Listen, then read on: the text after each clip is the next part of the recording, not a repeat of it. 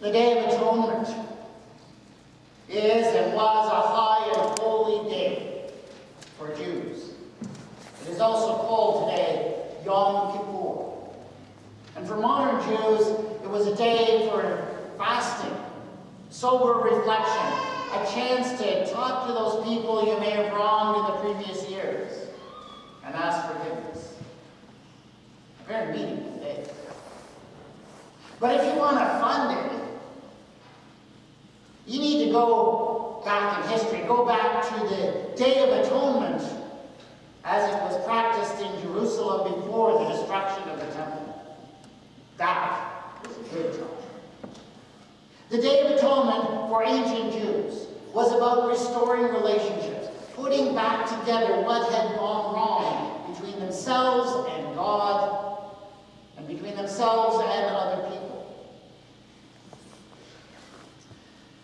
And of course, the way that that is done, as if you're an ancient Hebrew person, according to the ancient Hebrew mind, it is with blood. The only way to repair a broken relationship is with the blood of sacrificial animals. And so the Day of Atonement was about covering over with blood all that had gone wrong in various relationships. And that's what the name means, covering over. Starting all over again. The day began, therefore, with blood. And the priest would take a bull, and he would sacrifice it on the altar, and then he would take the blood from that sacrifice. And with that blood, he would enter into the Holy of Holies, that most inner sanctuary of the people of God. And there in the Holy of Holies, they believed God abided like no place else. And the priest went into the Holy of Holies and used the blood of that bull to repair his relationship with God. The idea being, of course, that you couldn't help someone else to repair their relationships unless your own was right. So it started with the priest. But I'm not especially interested in the priest this morning. The people's part of the rituals of the day were far more interesting. The next thing that would happen was that the priest would take two goats, two beautiful, perfectly formed goats, and present them to the people. And he would cast lots. And the goat that won the lot had the privilege of being sacrificed. On the temple, his blood again carried into the Holy of Holies on behalf of the people. I don't really call that winning, but that's how it worked out. I'm not interested in that goat. I'm particularly interested in the second goat, the goat that was not sacrificed. And this goat was called for Azazel. That is the Hebrew word that is used. This goat was for Azazel. That Hebrew word means that it was for removal, for taking away. Now, when William Tyndale created the first English translation of the Bible from original languages over 500 years ago, he looked at that word Azazel in Hebrew, and he didn't quite know how to translate it. And he struggled with that word. And finally, Tyndale decided to invent an entirely new word for this second goat. And he called it the escapegoat. That is to say, the goat that got to escape, as opposed to the other one that got burnt up. But when he wrote it down in his Bible over 500 years ago, spelling was kind of like an optional thing in English. So he dropped the opening E, and he just called it the scapegoat. Well, from there, that word scapegoat made its way into the English language, and it has since taken on a life of its own. And so today we still talk about scapegoats, right? And for us today, a scapegoat means some individual or group who is unjustly blamed for bad things that are happening. Tyndale invented that word. We've changed it into something else. that's not what the original word meant. And so I don't want to talk about the scapegoat today. I want to go back to Tyndale's original understanding, and I'm going to talk about the escapegoat, so we can understand the difference. So what was the escapegoat for the original people of Israel? Well, the escapegoat seems to have been a way for them to take all that negative energy that was there in their community. You know, anytime you have people who are living alongside one another, working together, passionately defending their ideas in the community, you know what's going to happen? Things are going to go wrong. Someone over here is going to say something that hurts someone else's feelings. Maybe even not even being aware of it. Someone will fail to appreciate what someone else is going through or has gone through. Things go wrong in those relationships. And of course, when you have people who passionately believe in what they're doing, you also have people who disagree with one another. And that can create bad feelings. And so what the scapegoat was for these people was a way of taking all of that negative energy, all of that negativity, all of those hurts and bruises, mistakes and regrets, and just dumping them. Because sometimes, you know, you have to do something physical. You have to physically move to get rid of something like that from your life. And so the scapegoat formed the focus of all that negativity. They dumped it on the scapegoat. Let it go. But I think that is something that we all need. It's something we need in the life of the church. You know, I understand that sometimes people come along to a church and they say, you know what? The church should be a place where bad stuff doesn't happen. Where we should always agree about everything. Where we should never do anything that might hurt someone or fail to understand their feelings and what they're going through. You know what, if you come to a church with that expectation, you're going to have a rude awakening sooner or later. Because it doesn't work like that.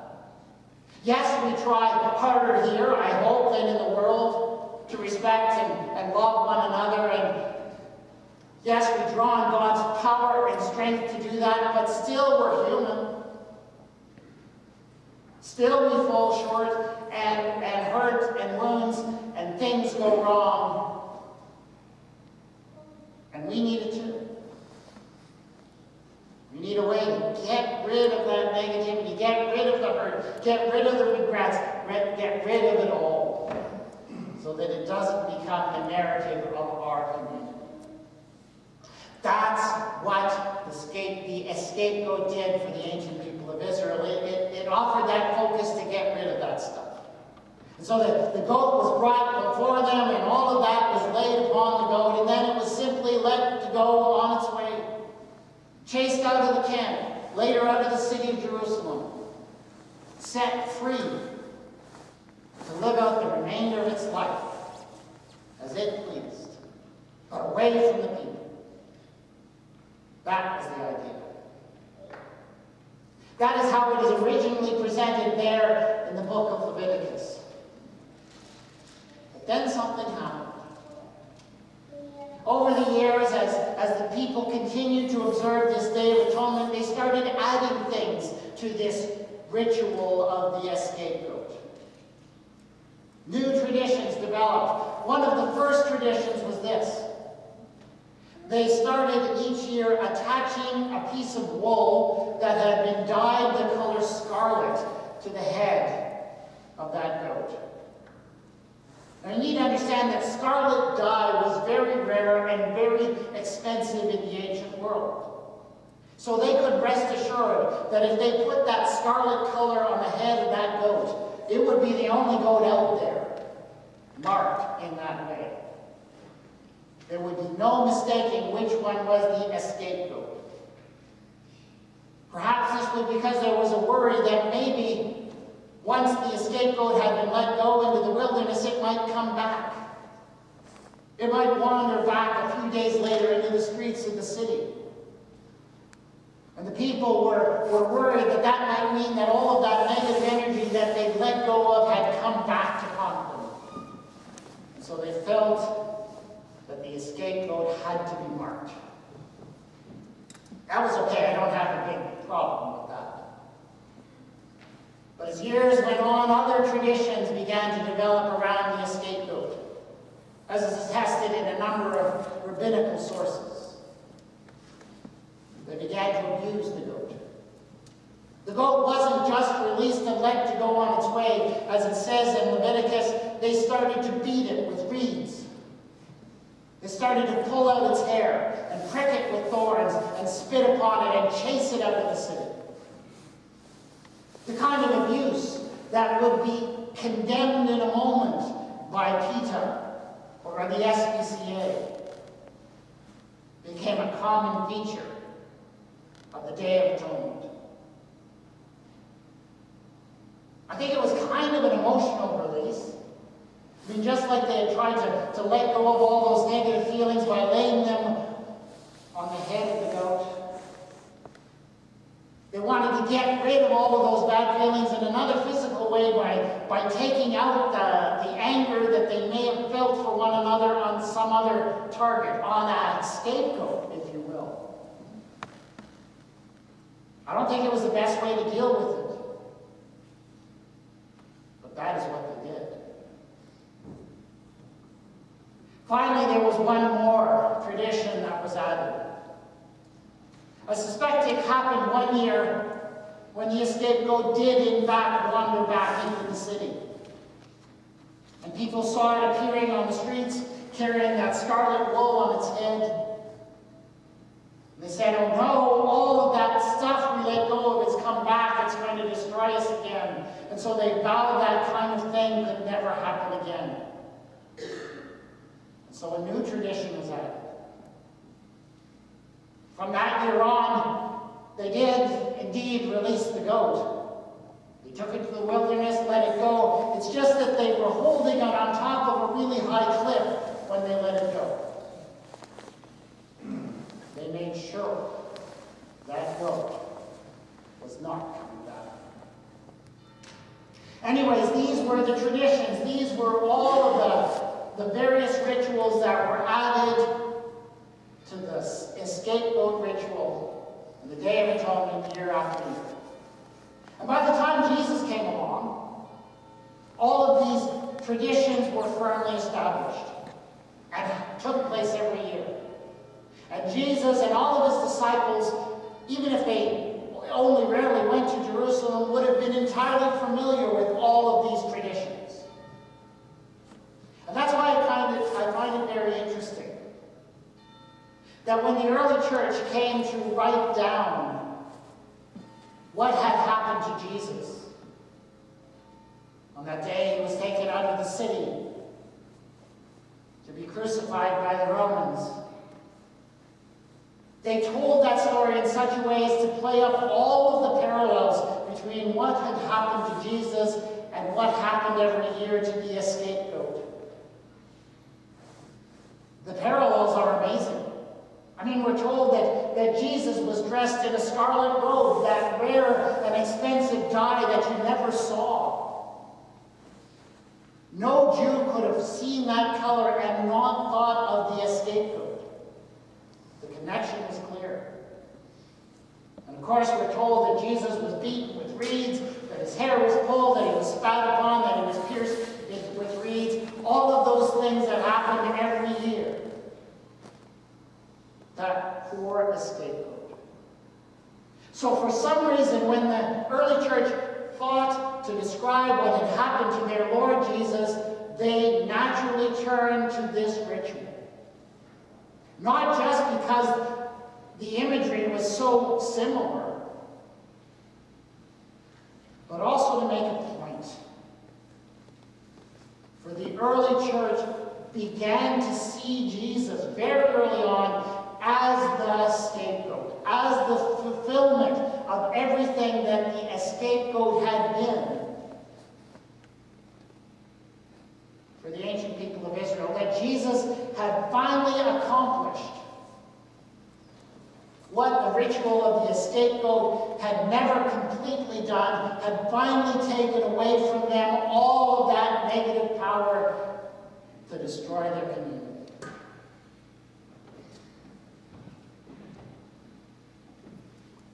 We need that. We need an scapegoat. Because whenever we are there, whenever we are living alongside one another as a Christian family, things go wrong. We disagree with one another, sometimes passionately, because we believe very strongly. Sometimes when we disagree, we may even hurt one another. I hope we don't mean to, but it does happen because we are human. And we fall short. And that kind of negative energy does build up in a church, and we need to get rid of it. And who does that for us? Our scapegoat. Jesus is there to take all of that negative power, all of that negativity, carry it away. I don't need to tell you that in the life of the church, we will sometimes disagree. I don't need to tell you that because immediately after the service today, we're going to have our annual meeting. Chances are we'll have a ton of opportunities before we leave this building to disagree with one another. And you know what? That's fine. Sometimes we need to disagree with one another. I hope we do it constructively. I hope we do it with respect. But we might fall short. We need our scapegoat. Let me just ask you, do you carry any bitterness, any regret, any hurt from your life in the church, maybe this congregation or some other one? Have you ever been hurt? Have you ever been disappointed by a fellow believer? Have you ever disappointed yourself by hurting another? By what you did to them, or maybe what you failed to do for them, and you've never been able to ask for forgiveness? You carry around hurt. These things do happen in the life of the church, just like they happen everywhere else. What's different about the church is this. The church is the place where those kinds of things are not the final word. Where those kinds of things do not define the tone of our community, because we have ways to get past all of that. With forgiveness, with grace, with the power of God that gives us new beginnings. So if you're carrying any of that, I encourage you to go to Jesus, talk to him openly, honestly of what you are carrying. Whether it be guilt, whether it be hurt. And he will give you what you need. He will give you the strength to go and to talk to someone about your regrets or about your hurts if that's what you need to do. He will give you the strength to change, to let go of that pride or whatever it is that's keeping you from changing if that's what you need, if you let him. But go to him and talk to him. He is our escapegoat. Let's take a few moments in silent reflection. Yes, Lord Jesus, we have been hurt. We have been disappointed. We have failed ourselves and others. And we have not trusted in you. Let not our faults and failures be defining word of this your church, though. Let us by your grace lay these things upon you.